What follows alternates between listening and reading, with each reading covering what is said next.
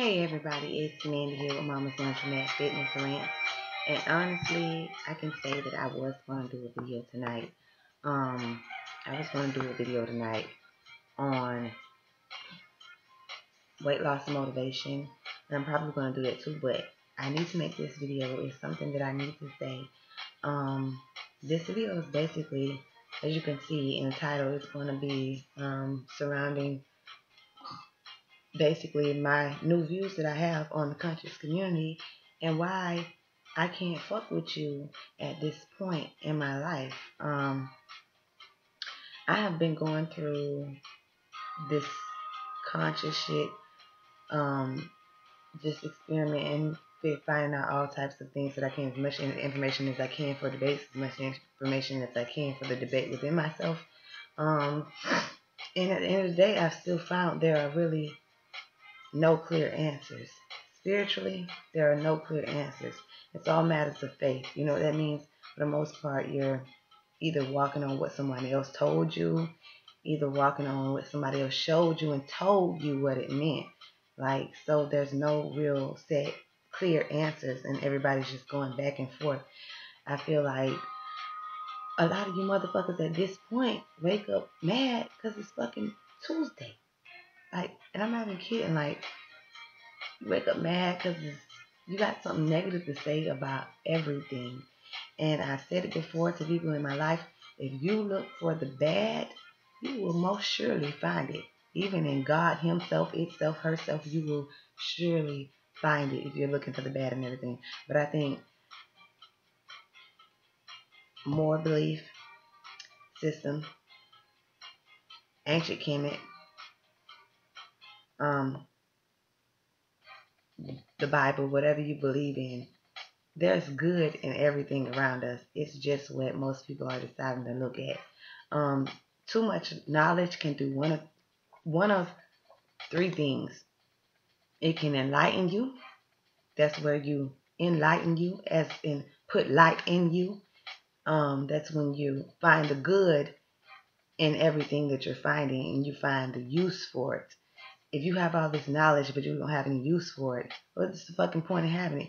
And I think a lot of people misplace the use for it because they focus on things that are going on outside of themselves.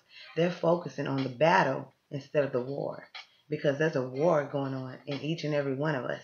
Point blank, period. If you're one of those negative people that's still finding the negative in everything, yeah, you need to focus. You definitely need to focus within, because when you fix yourself, it will basically affect everything outside of you. You won't even have to help people fix themselves and help people or help fix anything around you. Everything positive will radiate from you. Point blank, period. And I think that's what I got off this whole journey. Honestly, for the past 5 years, that's what I got. It might be shallow, but that's what I got. I also think that some people, I just spoke of the fact that knowledge is meant to basically enlighten you, as in put light in you.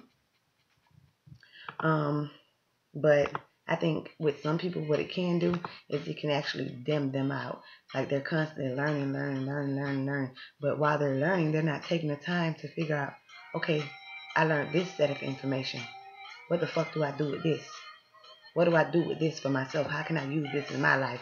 How can I use this to better me as a person? Instead of doing that, they get on this subject and they jump on the next and they jump on the next. Now they have all this useless information that's just clouding up their brain and all this extra energy that's not being used, or not being used properly, or not being used productively. And I think that's what a majority of you are doing. And I did say one of three things. The next thing that having too much information can do is it can actually drive you crazy. You can become paranoid because you don't have all the answers. You're continuously looking for all the answers, because us as humans, we cannot accept not having all of the answers for some reason. We cannot accept not having the stability of having answers that we're not supposed to have right now, because we're supposed to go through this life, through this maze, through all of this shit for something, but we're trying to rush it and get there, like right now. Might be the end of times, might be the signs of end times. I don't know, when people trying to hurry up. But either way, just chill out, man, and stop focusing so much outside of yourself. Stop focusing so much on what the white crackers are doing. Stop focusing so much on what the government is doing. I'm not saying this shit isn't important. Okay? So I want to make that clear. I'm not saying that this shit isn't important. But compared to the war, it's a battle. And until you honestly handle yourself, you cannot fix shit outside of you. I don't feel like you can. And stop waking up so fucking angry all the time. Stop looking for the bad in everything. Oh my gosh. Am I the only one throughout this whole journey that has basically learned to look for the good in shit?